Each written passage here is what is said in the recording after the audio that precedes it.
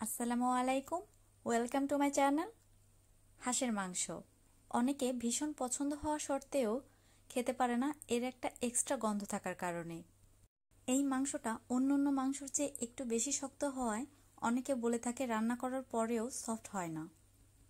আজ আমি আপনাদের সাথে শেয়ার করব কিভাবে হাঁসের মাংস রান্না করলে এর মধ্যে কোনো এক্সট্রা গন্ধ থাকবে না, সফটও হবে, আর আঁশযুক্ত হওয়ার পরেও এর ভেতর পর্যন্ত মশলার স্বাদ পৌঁছে যাবে। আর এই মাংসের পারফেক্ট স্বাদ পেতে মাংস কাটা থেকে শুরু করে রান্না শেষ পর্যন্ত প্রত্যেকটা ধাপে কিন্তু খুব ভালোভাবে অবশ্যই খেয়াল করবেন। তাহলে চলুন শুরু করি। আমি এখানে রাজহাঁসের মাংস নিয়েছি। বাংলাদেশে যদিও গোটা হাঁসটাই কিনতে হয়, কিন্তু বিদেশে হাঁসের প্রত্যেকটা অংশই আলাদা আলাদা করে পাওয়া যায়। আমি বুকের অংশটা নিয়ে আগুনে ঝলসে ছোট ছোট করে কেটে রেখেছি। এই মাংসটা আঁশযুক্ত হওয়ার কারণে বড় বড় করে কাটলে ভেতর পর্যন্ত মশলাটা পৌঁছায় না, খেতে ভালো লাগে না। দেখতে পাচ্ছেন আমি কতটুকু করে কেটেছি, আর চামড়াটা কিন্তু সহকারেই কেটেছি। চামড়ার নিচের এই তেলের কারণে কিন্তু হাঁসের মাংস খেতে আরো বেশি ভালো লাগে। এখানে পরিমাণ হচ্ছে 1 কেজি। এদিকে চুলায় একটা প্যান বসিয়ে দিয়েছি। প্যানটা গরম হয়ে গেলে দিয়ে দিচ্ছি তেল। এখানে 4 টেবিল চামচ পরিমাণ তেল দিয়েছি। তেল দেওয়ার সময় একটু খেয়াল রাখবেন, কারণ হাঁসের মাংসে প্রচুর তেল থাকে। দিচ্ছি 2 তেজপাতা। তেজপাতা 2 পাশ থেকে একটু ছিঁড়ে দিয়েছি। দিচ্ছি 2 টুকরো দারুচিনি, 5টা এলাচ ও 4টা লবঙ্গ। সবকিছু হালকা ভেজে নেব।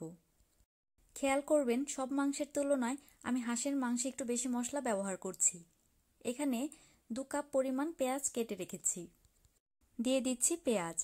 আমি পেঁয়াজটাও একটু বেশি পরিমাণে নিয়েছি, কারণ এই মাংসে আমি কোনো পানির ঝোল রাখবো না। এই মাংসের যে গ্রেভিটা হবে সম্পূর্ণটাই পেঁয়াজ আর মশলার হবে।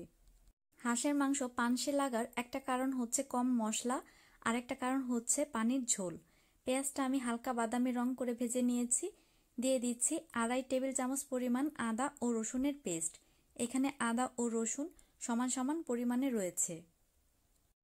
দিচ্ছি স্বাদ মতো লবণ। পেঁয়াজ আর তেলের সাথে আদা রসুনটাকে একটু ভেজে নিচ্ছি। এই সময় চুলার আঁচটা মাঝারির চেয়ে একটু কমে রাখতে হবে। ভাজা হয়ে গেলে দিয়ে দিচ্ছি 1/2 চা চামচ পরিমাণ জিরা পেস্ট। আমি আবারও একটু ভেজে নিচ্ছি। ভাজা হয়ে গেলে দিয়ে দিচ্ছি 1.5 চা চামচ পরিমাণ হলুদ গুঁড়ো। দিচ্ছি 1/2 চা চামচ পরিমাণ ধনিয়া গুঁড়ো। দিচ্ছি 1 চা চামচ পরিমাণ শুকনো মরিচের গুঁড়ো। সব মশলাগুলো একটু ভালোভাবে মিলিয়ে দিয়ে দিচ্ছি সামান্য পানি। সামান্য পানি দিয়ে এই মশলাটা খুব ভালোভাবে কষিয়ে নেব।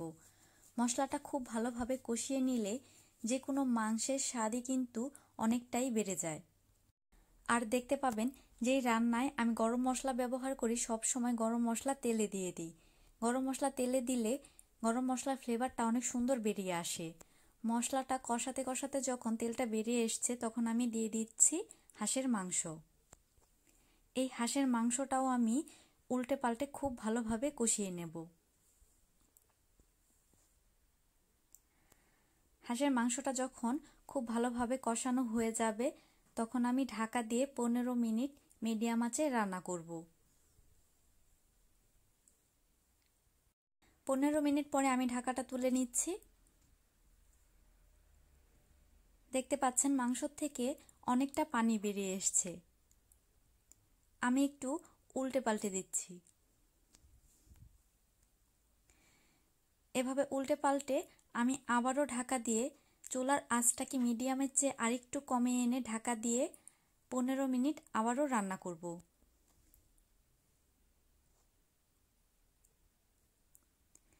আমি 15 মিনিট পরে আবার ঢাকাটা খুলে নিচ্ছি। দেখতে পাচ্ছেন মাংস থেকে পানিটা একদমই শুকিয়ে গেছে আর তেলটা বেরিয়ে এসছে। এখন আমি আবারও খুব ভালোভাবে উল্টে পাল্টে দিচ্ছি। একটা কথা মনে রাখবেন, যে কোনো মাংস খুব ভালোভাবে কষানো হলে মাংসের স্বাদটা বহুগুণে বেড়ে যায়। এখন আমি দিয়ে দিচ্ছি 500 ml পরিমাণ কুসুম গরম পানি। আমি এখানে 500 ml পরিমাণ পানি দেব, কারণ মাংসর থেকে যে পানিটা বেরিয়েছিল তাতেই মাংসটা অনেকটা সেদ্ধ হয়ে গেছে। এখন ঢাকা দিয়ে প্রথমে 10 মিনিট ফুল আঁচে রান্না করব, এরপরে 20 মিনিট মিডিয়াম আঁচে চেয়ে একটু কম আঁচে রান্না করব। ঠিক 30 মিনিট পরে আমি ঢাকাটা তুলে নিচ্ছি। পানিটা প্রায় শুকিয়ে গেছে। এখন যে পানিটা রয়েছে আমি ঢাকা খোলা রেখে এভাবে নেড়ে নেড়ে বাকিটাও শুকিয়ে নেব। এই রান্নাটা যদিও সময় সাপেক্ষ, তারপরেও যারা মাংস সেদ্ধ হওয়ার জন্য প্রেসার কুকার বা অন্য কিছু ব্যবহার করেন তার থেকে অনেক বেশি মজাদার হয়ে থাকে। মাংস থেকে পানিটা একদম শুকিয়ে গেছে। এখন দিয়ে দিলাম হাফ চা চামচ পরিমাণ টালা জিরে গুঁড়ো। জিরে গুঁড়োর সাথে মাংসটা খুব ভালোভাবে মিলিয়ে নিচ্ছি। দেখতে পাচ্ছেন মাংসে কোনো পানির পরিমাণ অবশিষ্ট নেই। যে গ্রেভিটা রয়েছে সবটাই পেঁয়াজ আর মশলা। এই গ্রেভিটা দিয়ে পিঠা, খিচুড়ি সবকিছুই ভালোভাবে খাওয়া যায়। চুলাটা বন্ধ করে দিচ্ছি। আমার কথাগুলো কতটা সত্যি বাসায় রান্না করে একবার হলেও যাচাই করে নেবেন, আর কেমন হয়েছে আমাকে অবশ্যই কমেন্ট করে জানাবেন। আমার রেসিপিটা যদি ভালো লেগে থাকে লাইক দিবেন, শেয়ার করবেন, আর যদি কোনো মতামত থাকে আমাকে অবশ্যই কমেন্ট করে জানাবেন। আর এরকম মজাদার আরও সব রেসিপিগুলোর জন্য আমার চ্যানেলটাকে অবশ্যই সাবস্ক্রাইব করে রাখবেন।